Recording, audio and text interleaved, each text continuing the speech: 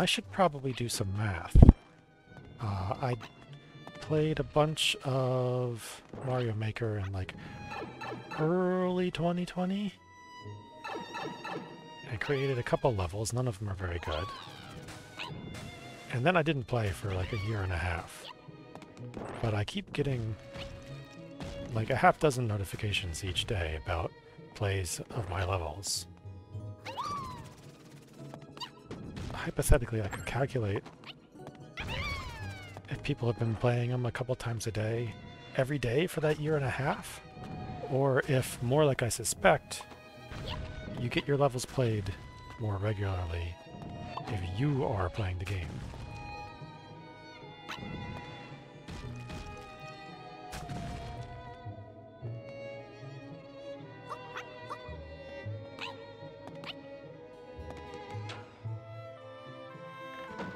I have definitely also heard similarly that you must remain an active player to maintain your position on the leaderboards. Like if you stop for something like 30 days and you don't play for 30 consecutive days, then you'll disappear off the leaderboards. And so that's one way for people to move up if somebody above them stops playing. Yeah. Your phrasing there, weird algorithm, makes me think about all the talk that goes on amongst primarily Twitch streamers about how the endless algorithm works. I'm sure they've got more data available than they make obvious in the game.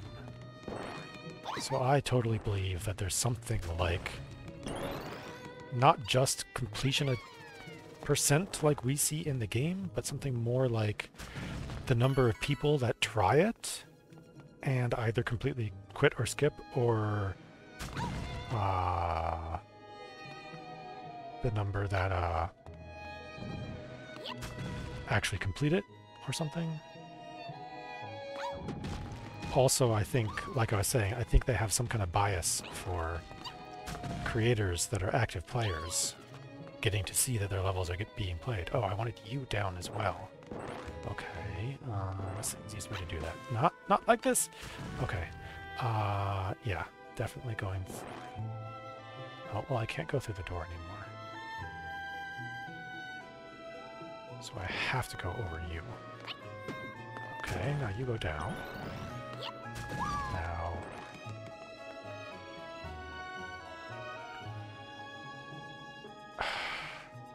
I think part of the problem is the leaderboards. Today, you would get legitimately pretty angry if the endless algorithm changed a bit and your position was diluted because everybody gets easy levels now or something. So I can see why they would want to not change it, but yeah, that is largely why... Oh, that is largely why I don't really play endless much. For me, at my particular level of skill, what I really enjoy doing, normal is too easy, and expert is too hard, by far. Oh, how do I do this fast enough? So, expert, it's like a constant frustration. I have to like diligently look for skips and one-up attempts and so on. It gets old real fast. And of course, the joke, of course, is that it's not endless at all. It ends very rapidly for me.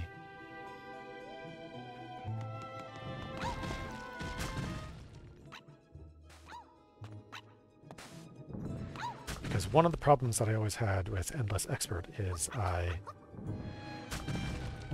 like I said, I have to very carefully prepare level skips. Like there's so many, it's like speedrun levels that drop a spring on you and instantly kill you unless you're ready to react within milliseconds. So as soon as I see the word speedrun in the title, I have to like hover over the start button. No, I hold left and hover over the minus button, and I'm prepared to skip before it kills me. And I have to always be ready for that.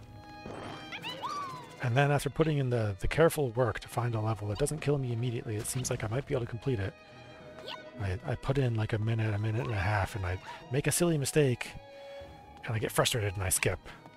And there goes a life. And that happens 10 more times, and then I'm out of lives, and there's my endless run. And so I've been trying a little bit of no skip. I think I still skip speed runs and obvious trolls, but otherwise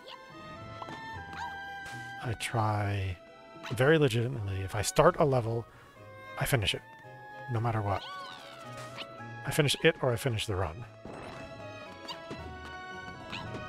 Yeah, the arrows are telling me go up. Oh, and I can do that easily by going on top of you now.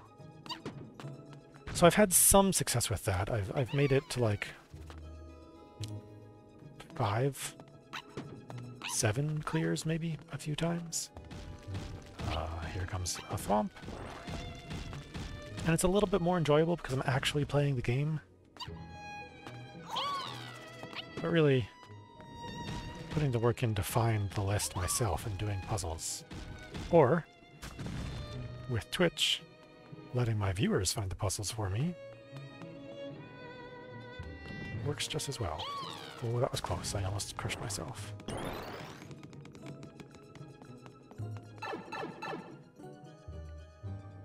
Oh, I never turned OCR on. Just looked over to check how long it had been. It's not running, so it's not telling me. Ah, CP2.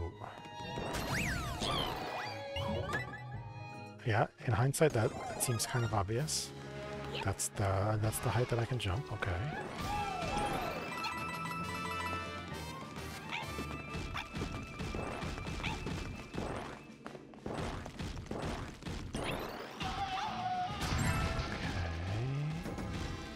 Jump, jump. Oh no, there's more. That's fine, that's fine. Oh, oh. I see arrows. Oh.